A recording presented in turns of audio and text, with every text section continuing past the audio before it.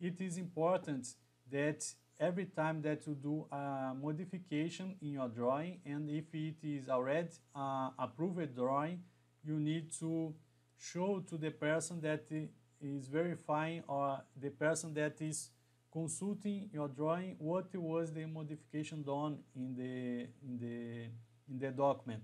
So to do this, what I will do is add a cloud or a bubble in order to show to my verifier what I changed in this drawing.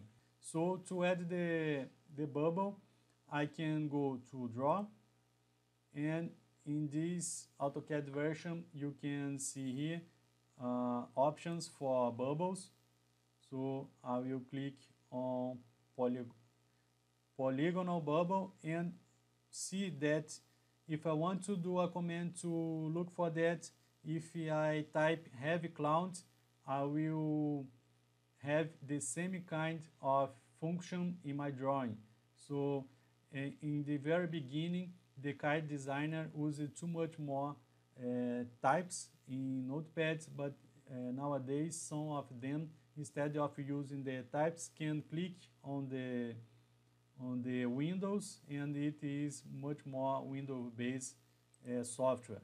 So in this way, what I need to do is to show to the verifier that I added the second pump. So I will specify a start point, and I will begin my bubble.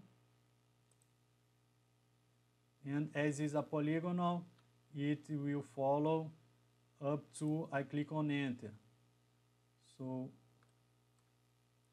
this is not part of my drawing. Let's do it again.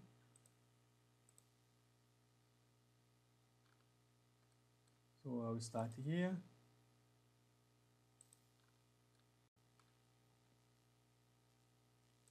And you can see that it's much easier to do a PNID update than doing some process simulation.